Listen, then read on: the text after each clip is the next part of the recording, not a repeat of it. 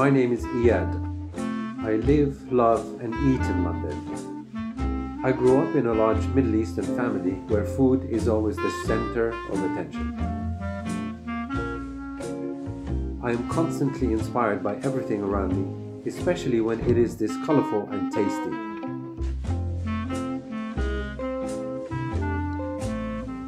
I have always cooked and recently qualified as a chef from the one and only Le Cordon Bleu in London.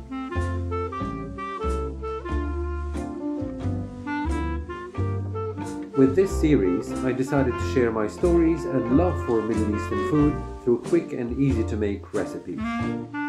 I love them and I hope you will too. This is Middle Feast with Iyad. Manoush is my go-to remedy for the morning after a night out on the juice, if you know what I mean. I'm going to make you a good manoush made out of flatbread. I'm not going to make dough. And the two main ingredients that go on the flatbread are either cheese or zaatar. Zaatar is the word for thyme. It is a herb. It's indigenous of Palestine and Jordan. And the mixture right here is thyme herb, dried thyme herb, wild herb, and sesame, sumac and salt. To make the zaatar mix, I'm adding 2 teaspoons of zaatar and 4 teaspoons of olive oil. And then once I'm done adding, I mix the mixture together to this consistency. So if I'm using already baked bread, I don't want it to dry out in the oven.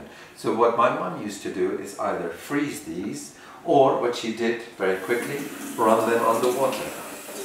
She added a bit of moisture and then she was ready to cover them with zaatar. So the process is you cover the flatbread with zaatar, just a little thin layer, and this is the kind of texture and a combination you're looking for. Not too thick, not too thin, good enough for it to bake in the oven. In Palestine, Jordan, Lebanon and Syria, for us, the Holy Trinity is zaatar, olive oil and Nabulsi cheese. So what I'm going to do with one of these beautiful babies is to put 3 slices of Nabulsi cheese so I can let that melt on top of the zaatar, just like that. So now I'm ready to bake these beautiful manbouches. So I'm going to place them next to each other, ready to bake, and I've preheated my oven at 190 to broil and grill on top. You have to watch out for these because they burn very quickly. It's a herb and the bread has been moisturized, but they might burn very quickly. So they're ready to grill. It's going to take about maybe 30 seconds. Just keep an eye on these. Once they start to bubble up, we take them out of the oven. Let's put these beautiful babies in the oven.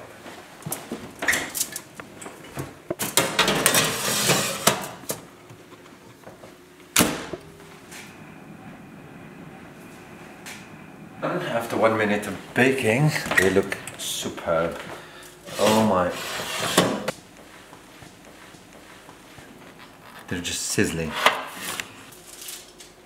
So I'm going to do a little bit of experimentation with plating. I place them that way because 3 is a good number. And then I'm going to garnish these. Usually you can either have them with olives or cucumbers, but I like tomatoes and I like onions. So this is my go-to remedy for the day after a night out on the juice. And I hope you really enjoy it the way I do. My mother's trick worked very well. Zaatar is the best thing for mornings, and usually people have it with a glass of black tea, hot black tea. I have it with a glass of Bloody Mary. The word for it is Sahten, which means to your health and twice to your health. Bon appétit!